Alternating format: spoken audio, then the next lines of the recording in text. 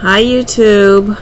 This is the first of any videos that I've made on YouTube, and I wanted to start these videos because I wanted to make a log for myself of what is going on with my hair as I decide to take down my locks. I've had my locks for about 3 years.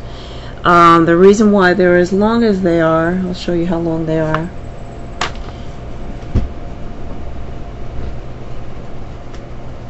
Is because I started with my natural hair well past my shoulder length. I think my natural hair was about mid-back, maybe bra strap length if I flat ironed it out. So it was quite long, and when I had the locks put in, I had someone add some extensions to parts of it because she said that, you know, there'd be a lot of shrinkage and I wanted the length.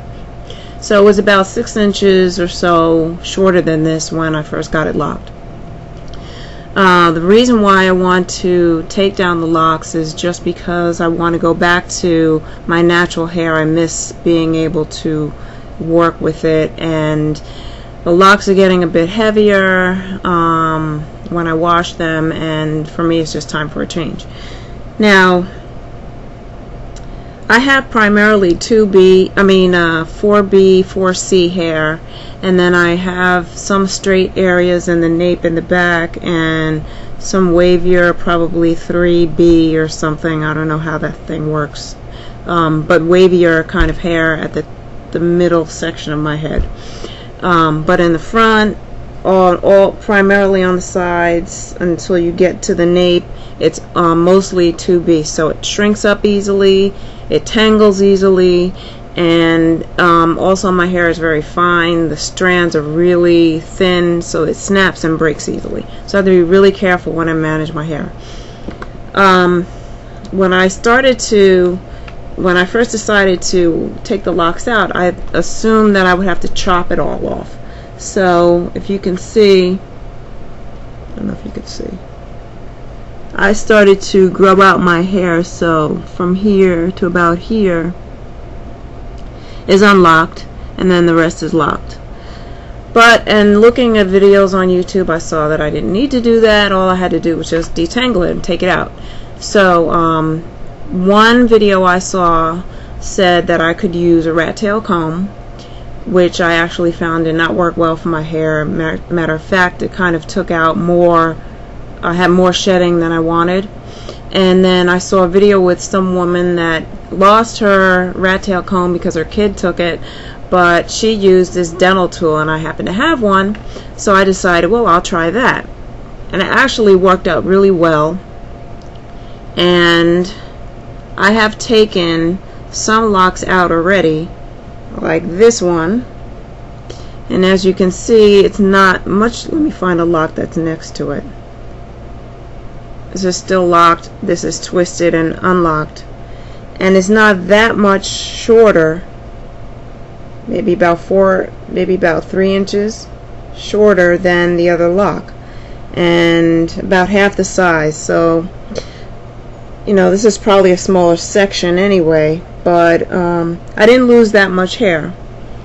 Now, most people I saw showed that they soak the lock in water, and then they use some type of butter that's a unlocking or break takedown type of cream, and that facilitated taking the lock out. For me, I found out that with the shrinkage that I have with my type hair and the tangling that I have with my type hair, that method wreaked havoc on me and made my hair shed like crazy and break off like crazy.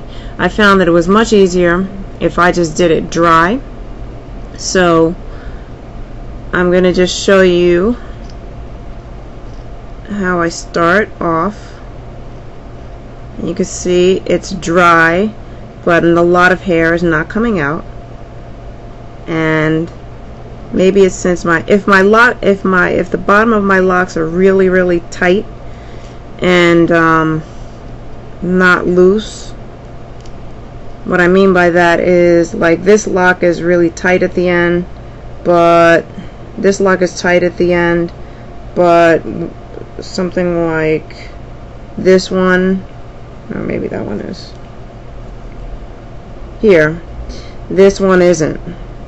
So if it's not loose at the end and really knotted up, I'll snip a little bit off with a scissor, and then I'll start to do this process. But I found that with my type hair, doing it without water, I had a lot less shedding and it came out a lot easier. So I'm going to just show my process as I go along, talk about the difficulties I have, and see how it goes.